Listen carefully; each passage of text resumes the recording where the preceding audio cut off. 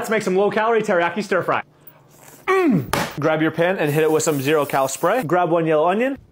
Hey, I did it. Just go ahead and dice up about 1/3. In the pan we go. Then I want you to go in with a little bit of minced garlic, aka heartburn. I like to do about 1 teaspoon. Once that starts to really open up and you can smell it, go ahead and grab your sugar snap peas from Walmart and add in about 2 servings. If you've not tried these low-calorie noodles, you've been sleeping. Grab the palmini ones or however you say it, and they taste way better than skinny pasta. Just add in 1 serving of these. Then just grab some crushed red pepper. Give that a nice healthy sprinkle. It's so spicy. Grow up. And grab a nice pinch of salt or 2. Since we have no fats in this dish, we're gonna go ahead and add in some sirloin steak. I just get mine from FlexPro meals because I'm lazy. Now we're gonna keep it simple and just weigh out 6 ounces. Ah, bro.